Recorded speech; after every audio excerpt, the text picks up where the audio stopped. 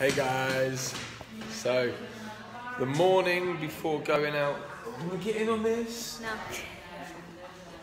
So tell us, Miley, tell us what happened last night. No, what did happen? Can you tell us all about it? So we went to Sweets. What did you ask me? I asked him. Did I say, no, you're too young? No, I said yes. Cool, and what happened? Cold or a headache, was it? Yeah, cold and a headache, wasn't it? Yeah. And what happened to that? It went away. Yeah, it was awesome. And then, afterwards, you said... I think someone over there has hurt their arm. Shoulder, I mean. Shoulder, yep. And we went over and they did, and it was the boy, so I was right. Yeah, it's crazy. So we sat there and I said, Miley said, can we go and do it again? And how old are you, Miley? 9. Wow. So she said to me, can we go and do it again? And I was like, yeah, sure. But I tell you what, let's do it different this time. And I said, let's listen to Holy Spirit and let's hear what he's saying and see who it's about. And then we'll go and see that person. And yeah, she heard bang on and they were shocked, weren't they? Yeah. So was the guy healed? Yeah. It was awesome. He checked his shoulder and his shoulder was much looser and he was like, how did that happen? So we explained it to him, we let him know how much God loves him and left them to eat their dessert. Yeah. So it's awesome. Have you had fun? Yeah. Cool. Right then, we're going to go and have a little look around, see what everyone else is talking about. Yeah. So let's go and have a look. Thank you very much. This girl's amazing. Let's go and find her dad. This is Daddy. Daddy, she did like awesome time, wasn't it? Yeah. Did you get a video? I got some photos, but I didn't get a video much. Awesome. Maybe I'll tell you what, drop them in the link below. Yeah, I would. See. Yeah. Have you got a video of her sharing the testimony?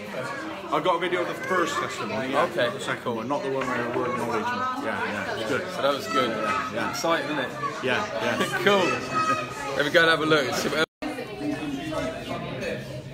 Would you like ice cream on toast? Ice cream on toast? Yeah! Ice cream on toast.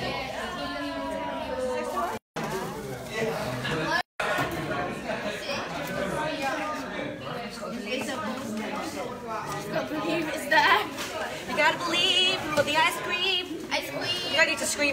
Yeah, it's like so Look, amazing. it's all over her head. Can you tell us what happened last night? Yeah. They went to the pub. Went down a pub. Oh Christians. no! But you were just drinking Coke, weren't you? Yeah, Coke with gin and tonic. Gin and tonic. Yeah, had a gin and tonic. Yeah, just met some people. I loved on them. Met skater boys, broken ankles, headaches. Can you tell us about the last young lady? Oh, then we met the really short version. How long were you there for? Just loving on her. Oh, we were there for like over an hour in the freezing cold. Wow. Give us the really short version. Okay. The highlights, the things that you think really made a difference to her life. The highlight was seeing how I was her and I was able to talk to her because I understood everything she was going through and I could talk to her from that perspective, which really helped her.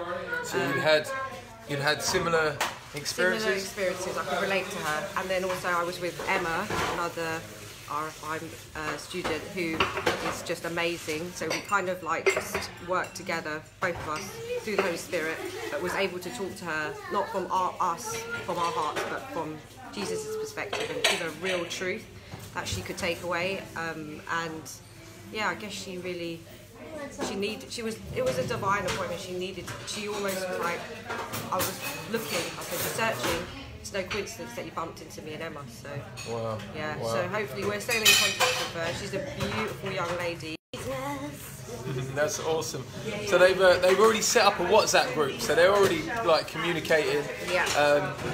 So you were just really sewing into her identity, letting her know how daddy sees her. Yeah, that's it. And how come you can do that so effectively now? Because it's not me. It's the power of Christ in me, and that's the only way we could have done that, like to straighten her heart without it tainting like what we wanted her to change as people, but you know, just truth, pure. So what's shifted and what's changed that has now enabled you to be able to do that, whereas before maybe you didn't feel quite. What's happened over the last 3 days? That needed to be sown first. Like me, I need to be unshakable, like first, before I give anything else to anyone else, because it will just be broken, and that's no good.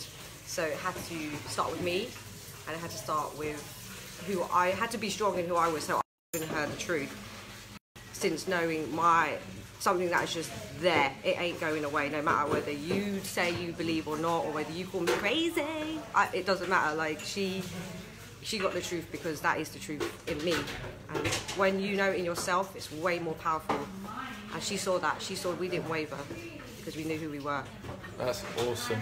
So, so really, you spent the last 3 days just listening to who God says you are, being grounded in the truth of who you are. Yeah, stop seeing myself from my view, from my eyes, the wrong perspective. It's like taking off the lens that was just giving me distorted vision of myself. And that is the power, that's where it comes from. It starts with you. And like God and Jesus are so gentle. They know that you've been living in this world, which is, you know, and you've been doing all the things you've been doing. And that's between you and him, and he can do it privately with you and lift it off you slowly and gently. I thought, how is it? It's going to be ripped off me. It's going to be painful. But when God deals with you, it's out of love and gentleness. And who doesn't want to be the real them? Like seriously, you know. Awesome. That's amazing. So that's just like one testimony from yesterday evening, and you know, we sat here last night. There was what, 4 or 5 of us sat here until like throwing testimonies at each other, just teaching us, growing us, people that we got to touch and just share truth with. So yes, it's strong to watch a group of you wear the truth and go out and love them. And you know, there was different people that needed love. There was that girl. There was, you know, a woman who had been hurt by faith. She was a lesbian and been hurt by faith. Somebody from the school touched them because they were equipped now. They knew what to do because they knew who they were, so they could go and give that out. And that was just powerful to see a group of us know who we are and give out love in that way. So wow, that's amazing. Take that God says that you're something and believe who God says you are. Because you do that, you're relevant. See, Christ paid a price to make you something. He didn't just do something for you, he did something to you. You guys have been made a new creation. If you're in Christ, all old things are passed away. The answer to somebody else's problem, and what you've been through is going to enable you to really connect with people and bring people into the truth of who they are. So guys, be blessed. I'm going to sign off now. These guys are going out. They're going to Westfield. They're just going to go and love on some people. So if you see anyone around that's like comes up to you, if you're in Westfield, like just hear what they got to say, because you know, they're hungry to see the kingdom manifest. They're hungry to love on people, to express the truth and impact people's lives. And then tomorrow, Brick Lane. They're all going out to Brick Lane. It's going to be on Rory's Facebook page. Rory Paget-Wilkes. Friend him. He'll accept you. He'll always accept you. And yeah, just check out. So guys, be blessed. You're amazing. Step out in the truth of who you are. Go and love on someone today.